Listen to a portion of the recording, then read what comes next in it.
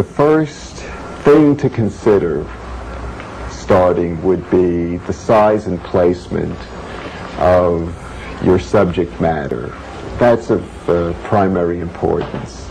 Everything is done with the same brush stroke, where your fingers, wrists never moves. Your fingers and wrists never move. Your whole arm moves.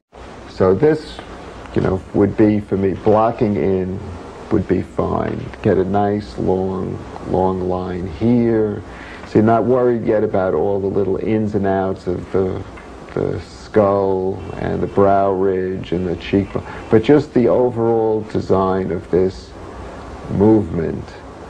Then you can go in and, again, simple, just out, down, in, down. Very simple, not all the little ins and outs. That comes later on. The other thing that's necessary at this stage is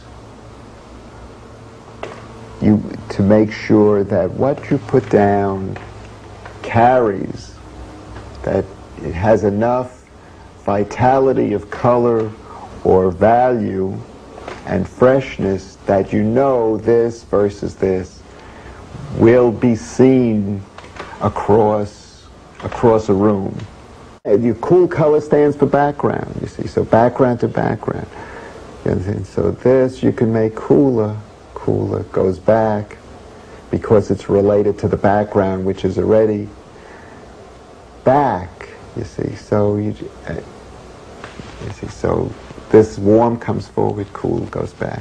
You see, also here's interesting point, because here the light trickles off, you understand, it goes into the shadow softly, it trails off. And just the way you say it trails off, you just let your brush stroke trail off into the light.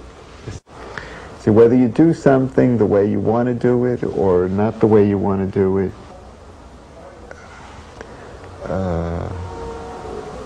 you learn from it. You see, you just adjust. If it doesn't look good, then you just adjust it. In order to understand how to finish a painting, one must know how to begin a painting.